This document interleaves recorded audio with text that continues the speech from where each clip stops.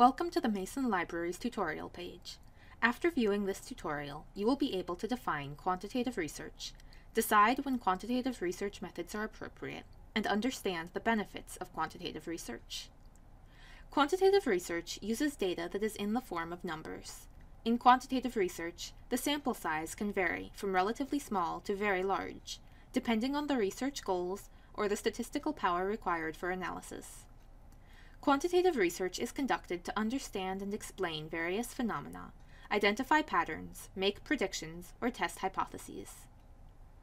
Quantitative research methods are used in various disciplines and fields of study, including the social sciences, natural sciences, education, public policy, market research, finance, and many more. While researchers in fields such as anthropology, history, philosophy, literature, and the arts are least likely to use them, quantitative research methods can be utilized in almost any field where numerical data can provide insight. So how do you determine when you should utilize quantitative research methods? First, you should consider the goal of your research study. Will your study include a large sample size? Can your research questions be answered with numerical data? Are you trying to test a hypothesis? Or perhaps you are trying to draw generalizable conclusions about specific populations? If you answered yes to any or all of these questions, then quantitative research methods are most likely the best choice. Now let's walk through quantitative research methods in practice. Consider this example research question. What administrative communication techniques are most impactful on informing first-generation undergraduate students in the United States about online mental health support since COVID-19? While this research question can be answered through multiple research approaches that are covered in other videos in this series, in this video, we will focus specifically on answering this question quantitatively. We are interested in making a generalizable conclusion about what has been the most impactful for first-generation undergraduate students across the United States, a very large population size.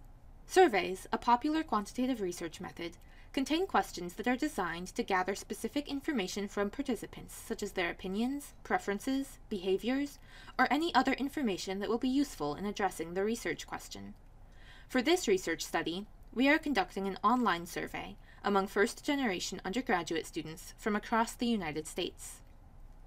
This survey will be sent out to students via email. The questions included in this survey are closed-ended, meaning each question is followed by predefined answer choices.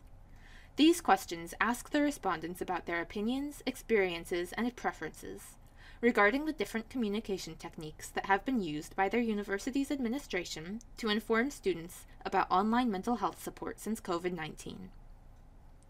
After we have received an appropriate number of responses, also referred to as a sample, from our survey, we will perform a statistical data analysis to help us better understand and communicate the survey responses. The statistical data analysis will help us identify patterns, trends, and relationships among our sample that can be used to help draw generalizable conclusions about our population.